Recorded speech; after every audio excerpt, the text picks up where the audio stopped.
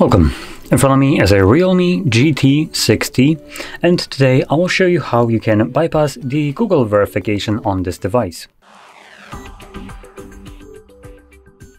Now, while I'm going through the setup, I'm going to quickly mention that there's a couple things that Google needs. So number one will be the connection to network. So I will be signing into Wi-Fi right now. Now that is a lesser thing that obviously basically everyone can connect to. Now the thing that will be a little bit probably harder to come by for some people, I think I just connected to or put in the wrong password. But anyway, the thing that might be harder to come by would be a second phone.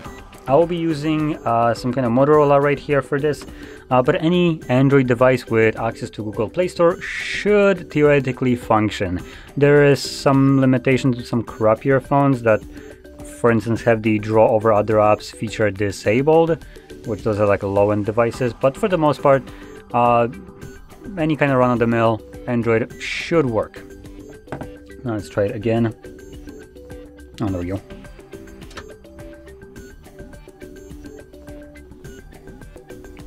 Okay, so now that I have connected, we can basically begin. Now I do have the little lock icon right here in the corner, signifying that the device is locked, and obviously if I progress further, it's going to tell me that I need to verify my screen lock and my Google account. Now, truth be told, I know both of those, but throughout the process, I'll obviously won't be using any of that to verify this process. I'll be showing you how you can bypass this without verifying anything or providing any kind of screen lock or any kind of passwords for your accounts.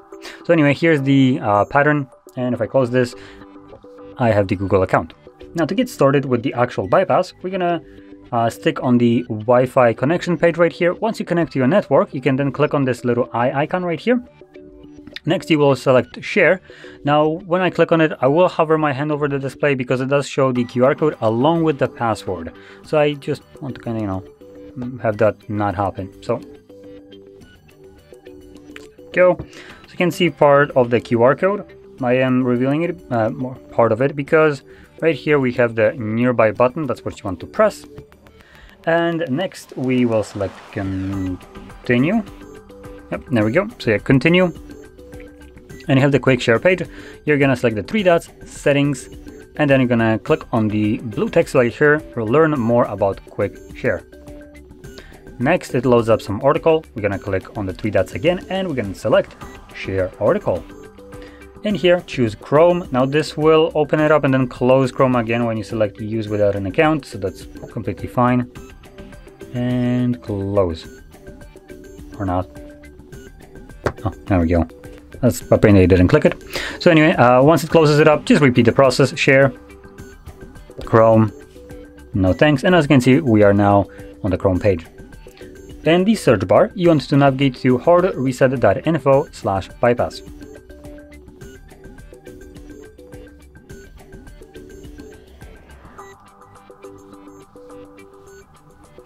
So like this, you're gonna click on next, consent, and then scroll down till you find settings. This opens up your actual phone settings, and in here we will navigate to home screen and lock screen, and then you want to select home screen layout. And this glitches out the phone and actually opens up your home screen. Now, before you go clicking off, the process is still not finished, and I'm going to quickly go through an explanation process for people that will probably notice that we could have done something in the settings that we will do later on. So I do want to explain why we're taking this kind of approach step by step, because the order at which we are doing things actually matters. So we right now just glitched into the home screen. The device still thinks it's in the setup state. As you can see, it even shows you the little lock icon, which is only visible in the setup page. So the phone, for all it knows, it's still on its setup screen. And if you were to reboot this phone, it would go back to the setup screen because that's where it's at in reality. So right now we're just gonna open up an application and do something. And later on, once we finish up the setup, we're going to navigate into settings and perform a factory reset of the device. Now, we had settings open, we could open it up right now, but because the device still thinks that it's in a setup state, resetting our device right now would literally do nothing, because the phone would go into the settings or into the reset, and it would check, is it in a setup state? Yes. Is it locked? Yes. Okay, cool. I will reset it, but it's gonna stay locked as you haven't verified anything. But once the setup is complete, the device checks it. The device is set up fully.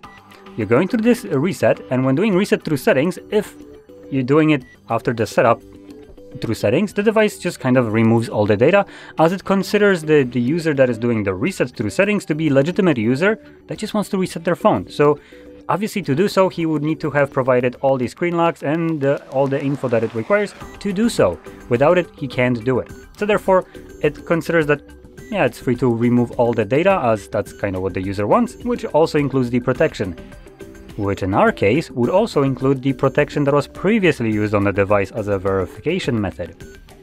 So, with that explained, let's continue. So, right now we're going to open up our tools folder right over here, and we want to open up the clone phone application. Select that this is a new device, and with any kind of pop-up, just select allow.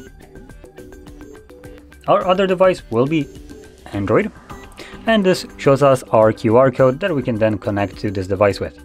So grabbing our other device, you want to open up your Play Store and search for clone phone.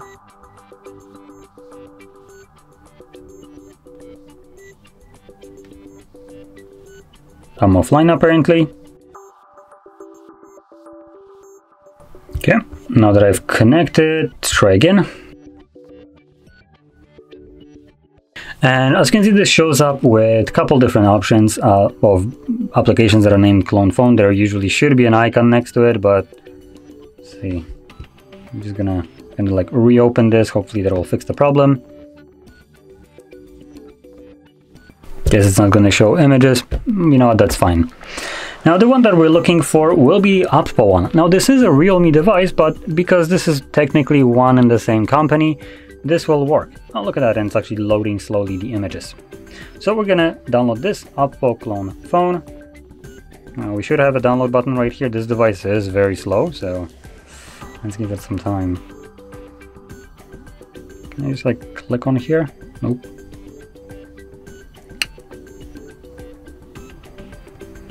Come on. Oh boy, that's rough. Maybe I have internet problems. I'm gonna enable my hotspot on my phone and try to use my mobile network and see if that actually works any better.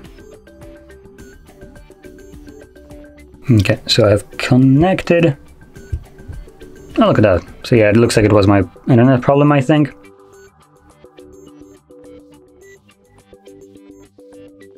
Okay, I am gonna turn off my mobile network now. Anyway, so once the application is downloaded, you can open it up. And next we're gonna select agree and continue, and then scan QR code, which will bring us our some notice. So let's select OK. Now, stupidly enough, I don't know why this is like that. Is it like lost in translation kind of thing or whatever? But we need to grant access to things like camera, and to do so, counterintuitively, which the first time around I was stupidly confused about this, was the button deauthorize. So to authorize something, we need to deauthorize it. Makes absolute sense, right? So anyway, we're gonna click on that. And then you want to select while using the app, which is the best course of action, I would say. Anyway, as you can see, this opens up your camera, and what we can do is just point that camera at the QR code right here, and this will now begin connecting these devices. Now, before it does, we need to deauthorize it logically, right? We're going to deauthorize, and then while using the app, now this is actually in Spanish right now, but it's the option at the top. So bear with me while this is doing something in wrong language, but whatever. Next, we're gonna get another pop-ups, several of them most likely, with something along the lines of enabling floating windows, which I did mention before. Some phones have that disabled by default, and you have no option to enable this. Without this option, this kind of device won't be able to do the copying of data that we need. So anyway, we're going to click on settings right here because we do need to enable this. Let's give it a moment because apparently it's loading applications right now.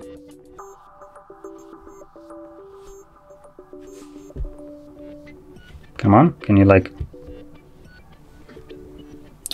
Can probably not, it's not helping me that I can't read what it says on here, so let me quickly change the language.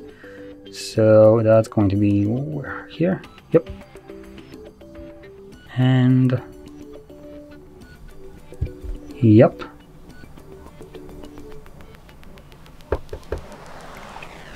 There we go. So I changed it to English so I can actually read the message. Feature not available. Well, would you look at that? I apparently found the only phone that doesn't allow me to do this. Awesome. So that's kind of what I was talking about. Now, I didn't want to figure that out, to be completely honest. I wanted to go smoothly, but unfortunately, you get to see the phones that don't support this. This is a dog shit device, I'm not gonna lie. It's like below 150 bucks. So this could have been expected. It runs crappily, and the feature to draw over other apps is disabled on it and unavailable for me to enable it. No matter how much I won't be able to. So therefore this device will not work. Now give me about a minute to find another device so I can download this and just kind of continue on with a phone that actually supports this feature. So I'll be back in like about a minute.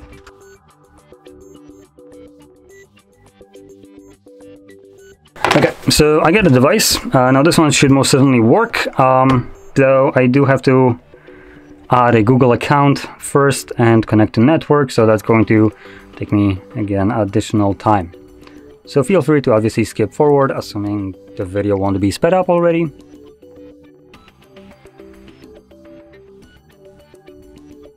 Okay, so I just signed in.